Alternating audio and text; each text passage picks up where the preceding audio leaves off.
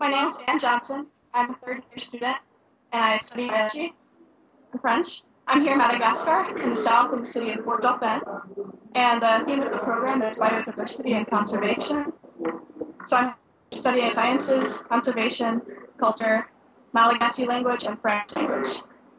And I'm here because it's kind of a combination of all my interests, and I've heard really good things about the program.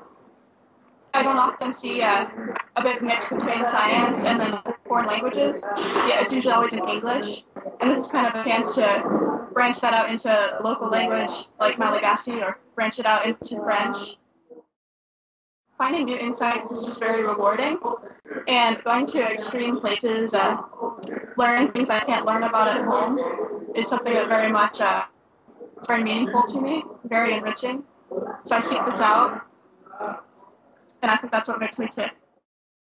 When we first arrived, we spent orientation in a small village. It was a little bit rough. We were taking bucket showers, and there was electricity, but we put up our mosquito nets, and it was very connected with the outdoors and very, very hot. Also, we were surrounded by Malagasy language, which we couldn't speak at all yet. So it was maybe a little bit overwhelming or confusing, but I think in a good way.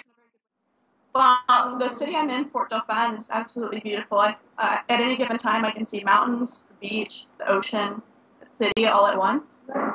Not many of the roads are paved. The buildings are very colorful.